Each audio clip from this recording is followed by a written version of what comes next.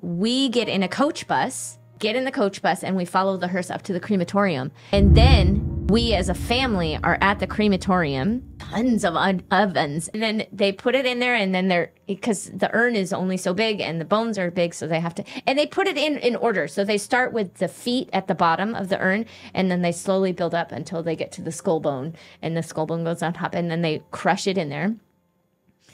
Yeah. Special welcome to the TV show legend that at least I know nothing about.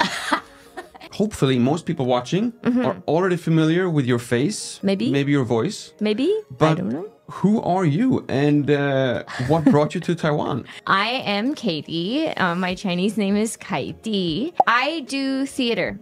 I am a 剧场人. I'm from the US. I'm from the Seattle area. I was doing theater and also working at a place called the YMCA in America. That one?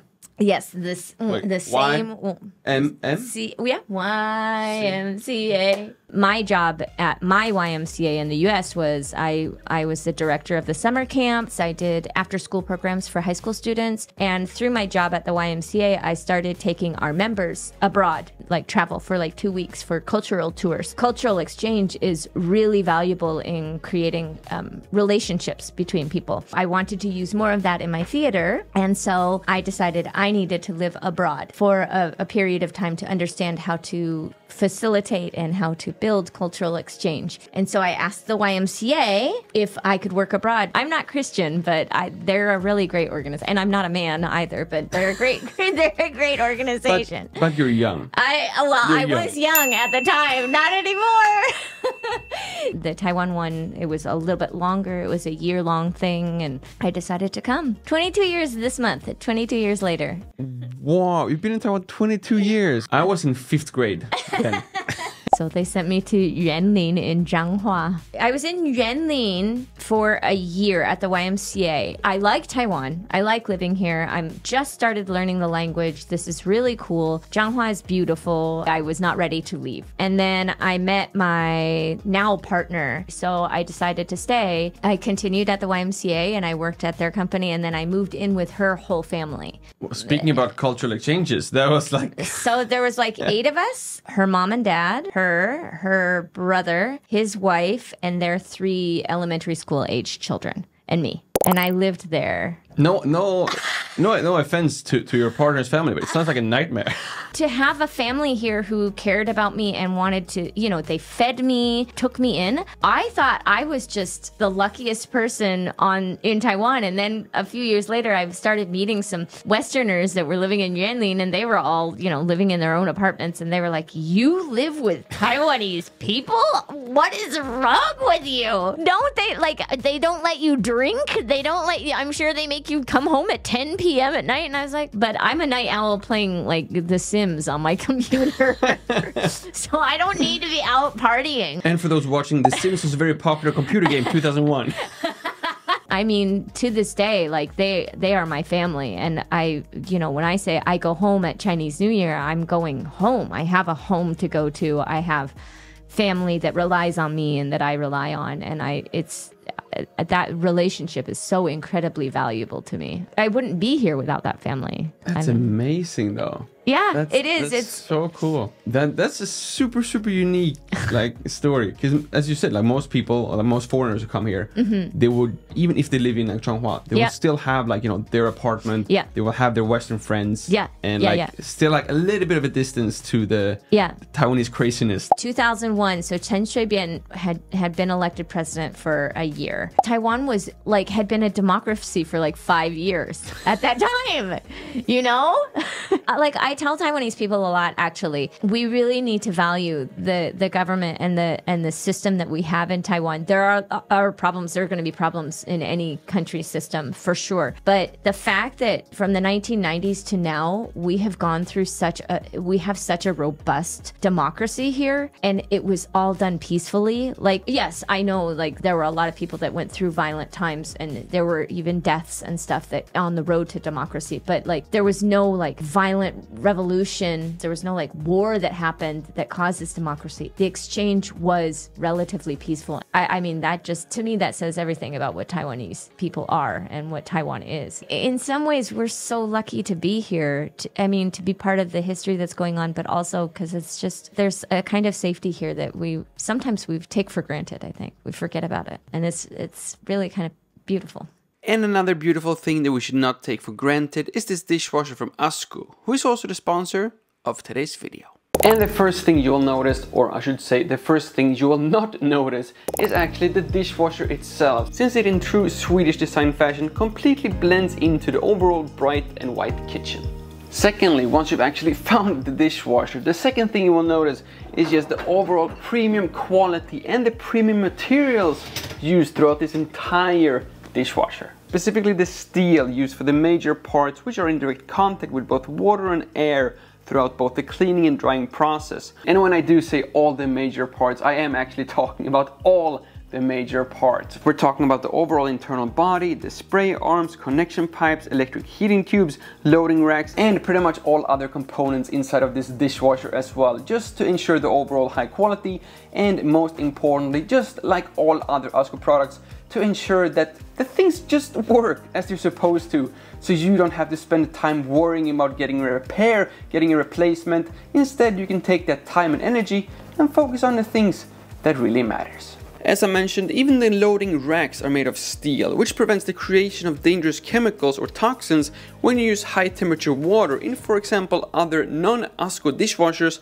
with plastic loading racks. These steel racks will of course also never rust, age or crack by normal use, and since the rails for these loading racks also made of strong steel, this dishwasher can take up to 26 kilos of dirty dishes in one single load. Now, I'm not going to go into full detail about how this dishwasher is actually cleaning the dishes, because the short answer is that with ASKO you just don't have to worry about that, since it just works every single time. But the slightly longer answer is that you can also customize exactly how this dishwasher is going to clean your dishes by using one of the 7 different programs, including a speed mode, which is twice as fast as the standard mode, but which will use more and warmer water to get the same effect in shorter time. Or maybe the night mode, which will run the machine more quiet by using a lower water pressure, which is perfect at night if you're sleeping, or if you want to run the machine while still enjoying a movie night in the same room. But regardless of which program you use to actually clean your dishes, you will always enjoy ASKO's turbo drying for drying the dishes, which makes sure that your dishes are not only dry after the finished cycle, but which also makes sure that the humid air and condensation from the cleaning process does not come back out into your kitchen. You see, the way this works is that the fan and the air channel where all this hot humid air goes is actually integrated within the walls and door of the machine itself. And the air channels will allow cold and dry air from the outside of the machine to mix together with the hot and humid air inside of the machine. This will create condensation, which will drain down into the bottom sump, and then the machine will push out the dry air instead, before the door automatically opens to release any remaining warm air out from the machine.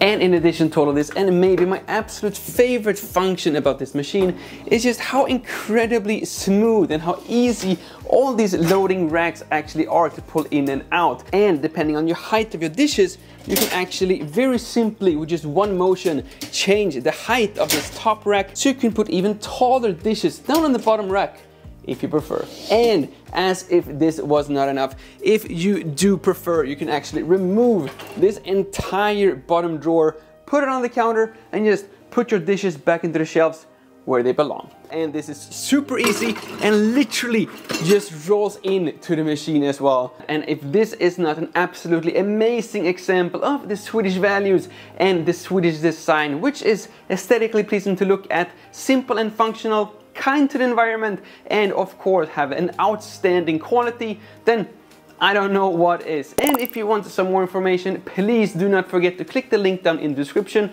where you will go to ASKO's website and find all possible information you can possibly want about this machine. And if you do want to check out this dishwasher in person, then keep an eye out next time you visit a Taiwanese department store, since they do have these showrooms and displays all over Taiwan.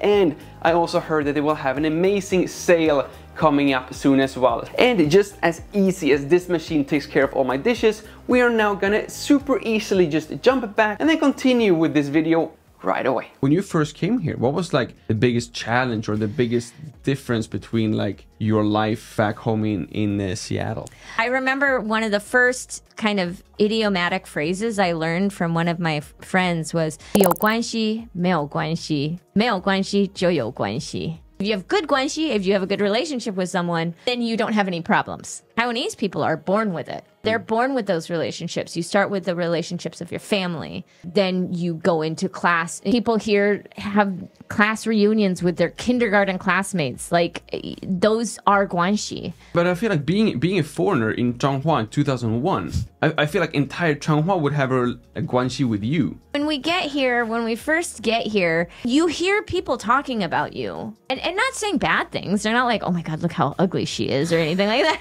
But it's just like, 你看那个外国人，他知道那个榴莲是什么吗？你觉得他会买吗？他知道怎么用吗？ You hear them and you're just like, at that time, I was super hyper aware of like all the people looking at me, but I didn't know that that was something that I could use to make 关系. This YouTube channel is all about like interviewing like foreigners in Taiwan and comparing like different foreigners' lives in Taiwan. But you have by far had like the most Taiwanese life in Taiwan. Yeah. I'm saying growing up, but you were already like an adult when you came here. But like, you know, I was for the past I was 22. I was 23, but yeah, to me now at this age, I'm like, I was a kid. But okay, at the time I thought I was an adult. Yes. So half your life in Taiwan then? Yeah, literally half my life in Taiwan. What is like the most memorable, super unique foreign experience in a Taiwanese family? A week before I came to Taiwan, the first time, we had some training at the YMCA in the US. The woman who was running the training, she was like, when you live in a foreign country, the two things, if you ever have the opportunity to do them, you cannot miss these two things in any country you visit: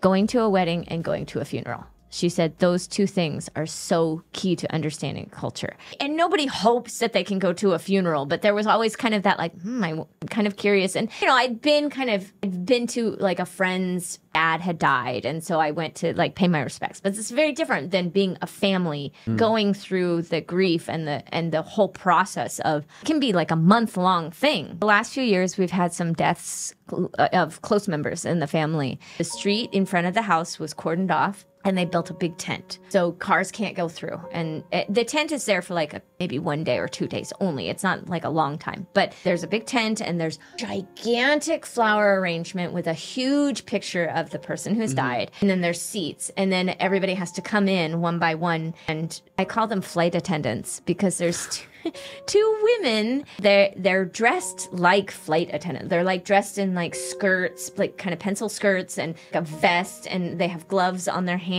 And you walk up the aisle to where the flowers and the big picture are, and you have to pay your respects. You have to grab some incense, and there's like a fruit basket or something that they have to hold. The body is then put into like the coffin, because it's been kept in a refrigerated coffin for however long.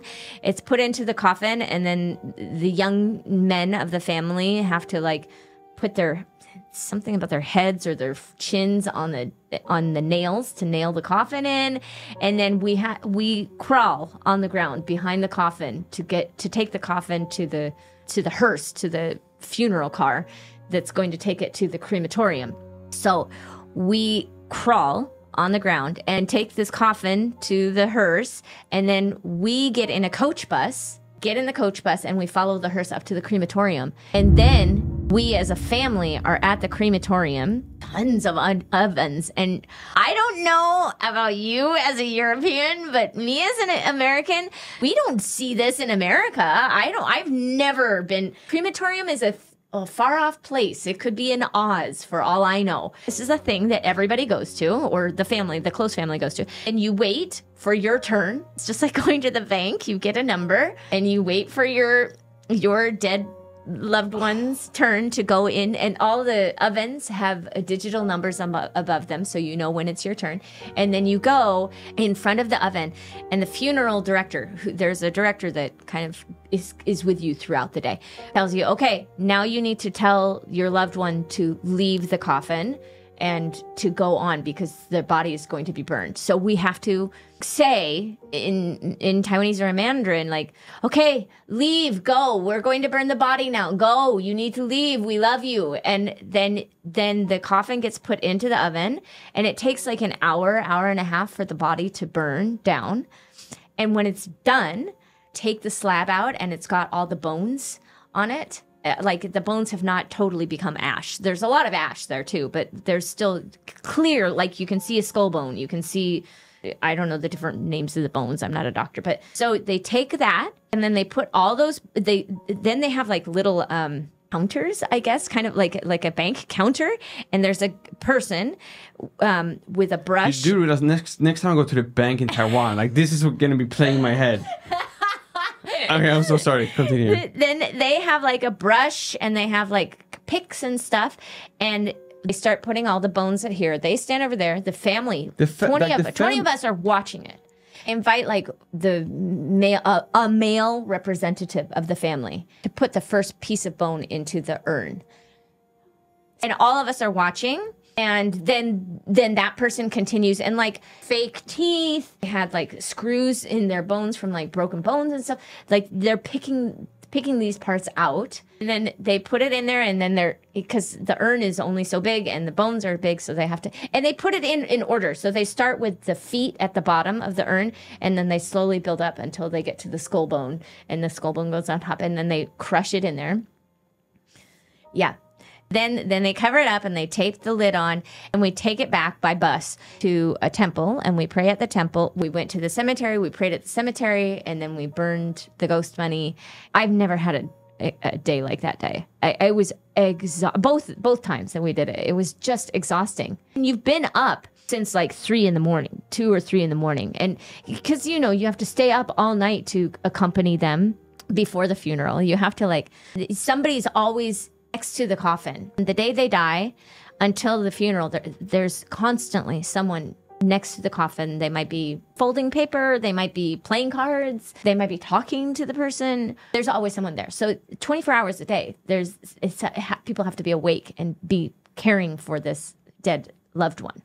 And it's the culmination, like that funeral day is just this day of just extreme exhaustion. And I was really grateful that it was exhausting, because then it was just, you had to just kind of get it all out in one blow. But it was, and then the thing is, like, my dog, I had a pet dog. She died like a few months after this, and I had to do it by myself because my partner was out of the country. I had to take care of everything by myself. I took the dog up to a funeral place up in the mountains at Yangmingshan. They did the same thing. And I was like, oh, thank God I participated in this funeral, because I know, like, I had to take the dog, and they put her in a box, and I gave her a little ball to go with, and they put her in the oven, and I had to go burn the ghost money and then come back after she was burned. It wasn't an hour and a half, it was like 30 minutes. And then I had to take her bones and put them in the urn and then see like the same thing with the dog. That is unbelievable. Yeah. I'm speechless right now. Like, because this is the thing as well. Like, you know, there's no foreigner ever who will experience this. Well, I'm sure I'm not the first one, but it's but like foreigners like me. Yeah. It's wild. It was wild. I agree with the person that told me, if you go traveling abroad and you have the opportunity to go to a wedding and a funeral, do it, because it really opens your eyes to how different culture can be. Let's try to end this on a little bit more positive note. Have you been to a wedding in Taiwan? Oh, of course. Yeah, Lots of weddings. Good. They don't have a moment where they get married, right? Like this. Tell me about it. Like, you're invited to a wedding. Like, no, I'm invited to dinner. Like a hotel lobby dinner. Yeah. And the food, usually not very good. Just FYI. There's no dancing usually, but no dancing. But it's usually like professional hosts. Yeah, as well. yeah. There's like the MC has never met these people before. Like, they just had a script, and it's like the big lobster with a whole bunch of Japanese sweet mayonnaise on it and sprinkles And to be fair though, that's like the pineapple shrimp. That's like my favorite. no, that's horrendous.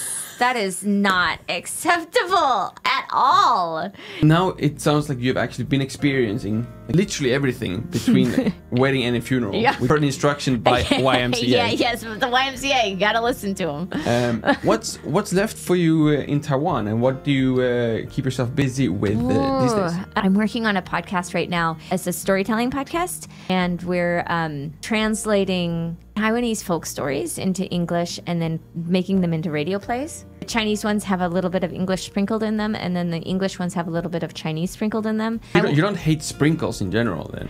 Oh, no, sprinkles they're vital. They're a vital part of human life. Okay. But I just hate them on savory foods. Okay, I see. Okay. But on sweet radio plays, it's okay. Yeah, on sweet radio plays, they're awesome. Okay. Another theater company that I work very closely with is 三语室, where the audience comes and tells their own stories. Performance group on stage hears the story and performs their story for them. Our shows are in Chinese, so don't be like, oh, I'm gonna go see this and I'll understand everything if I don't speak Chinese. Where do we go? Where do we click if we want to see? I'm on Facebook. I have my fan page. It's called Tada, Tada, Tada, Tada 双语戏剧. Instagram, I'm Teacher KTV. Teacher KTV. Yeah. Wow. Well, because that's good. That's good. Taiwanese speakers or Chinese speakers often mispronounce my name. They'll say it Kitty or Ketty. But everybody here can say KTV. And KT is a lot closer to my name's pronunciation, Katie. So I always KTV. So I'm Katie and then my V like this. And okay, now you ruined it. No, It was great up until that point. Memorable, but the problem with it is everybody's always like, so do you teach singing? And I'm like, no, I don't. I like to sing, but I don't teach singing. I'm not a singing teacher. They're like, why are you a KTV teacher? I'm like, no, I'm just Katie with a V. And of course, you will have all the links down in the description as well to her KTV Facebook, Instagram, and when that podcast comes out, you will find it down there as well. Yeah. Thank you all so much for watching. My name is Lucas. Starts with L as in like, ends with S as in subscribe. Please to both, and see you all in the next one. That is awesome. That is so terrible, but it's so awesome. You're not the only creative one here, okay? Come on. That's where the bar is. That's where the bar is. Yeah. You set it pretty high. You set it pretty high, Ella's in like as in subscribe, Lucas. Yeah. Bar is literally 6'4". Well, I did not expect to talk about funerals today, but I didn't either. I didn't know I was going to be talking about funerals either, but it is. Normally, when I ask the question, what is the difference? People just say like "chou tofu." Yeah. That's what I was